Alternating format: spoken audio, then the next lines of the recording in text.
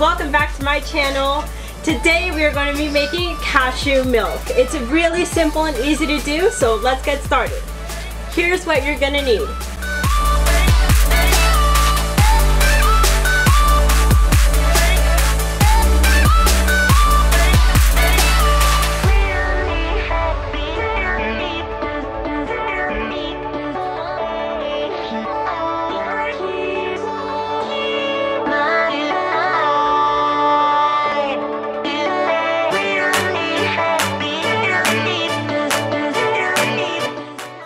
To put it on the smoothie setting, and I just let it run. Like, I don't move the dial at all. But if you have the 5800 blender, then you can just turn it on and then move the speed dial to 10 and leave it on 10 or on high for about 3 to 5 minutes or so, and that should make your milk really nice and creamy. But if you have this one, then just put it on the smoothie setting and turn it on.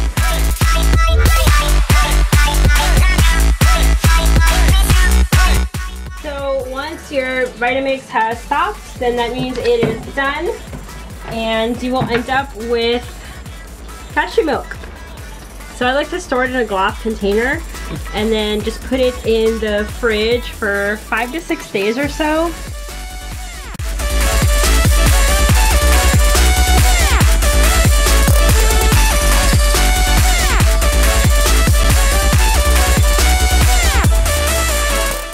About 3 cups. You can double the recipe if you want to make more, but 3 cups is usually good enough for me and my family, and we'll go through this in about 4 days, and then I just make some more.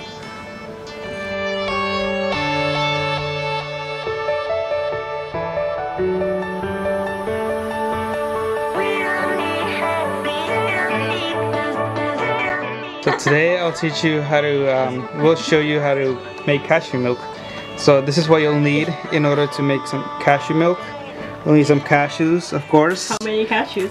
You'll need a whole cup of cashews, of course. It's not cashew milk without cashews, that's for sure. There's some salt. It's just a little bit. Salt, just a dash. Not like Rachel Ray uses a lot more than that. Oh, this is Rachel Ray. Cut that out.